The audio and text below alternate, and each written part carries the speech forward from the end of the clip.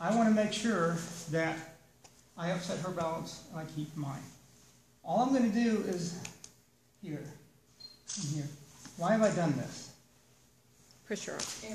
Okay, because I don't want her to brace herself when she falls that way. I draw this leg up from here, and I'm just going to roll. And I've kept her from bracing herself, so she's going to fall. Buck the person off of you, that's what I kind of visualize. So from here, get it from here, grab here, and I'm going to roll them this way, because this is the hand, and I'm going to raise my hips, and I'm going to buck them that way. If this is pinned, this is what you're thinking in the rape situation, the natural instinct is try to push up against them. That will never work. Even if you're equal strength, she has the advantage of gravity and position. But again, what you can't do, she can't keep me from sliding.